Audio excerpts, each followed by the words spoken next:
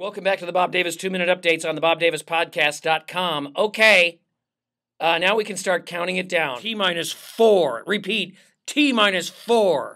And of course, we should go to wall-to-wall coverage with reports from Washington and from all corners of the globe concerning the effects of the possible debt crisis, the default crisis that may occur. We're not going to do that.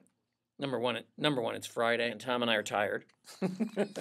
We're not really tired, okay? We're just in a celebratory mood. Right, Tom? That's right. We made a long week. Where are you? There you are. Long week, and we're just going to have some fun today, but we are going to talk about all these things. I'm incensed at the failed liberal newspapers' coverage of the debt ceiling crisis. They went out and talked to a bunch of economists that said, hey, the market's down because of the economy and some other reasons, and then they wrote a story about how the market's down because of the debt default issue, which is, not what Wall Street thinks, and it's not what business leaders think. It's ridiculous. So we're going to talk about that.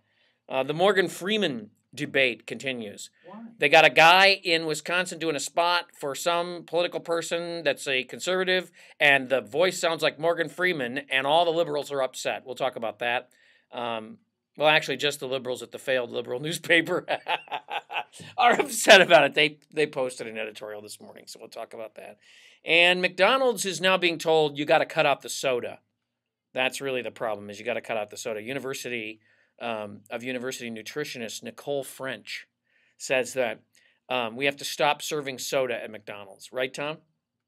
That's right. The soda's the best part. What are you talking about? No, and soon it'll be no cheeseburgers. They'll be selling just fruit snacks. Oh, no, not fruit snacks. Fruit roll-ups for everyone. At Mac and Don's. When will they just let businesses do? If you don't want that, go to some health food store and serve your kid lunch there. Okay? We'll see you at 6 at News Talk 100.3 FM.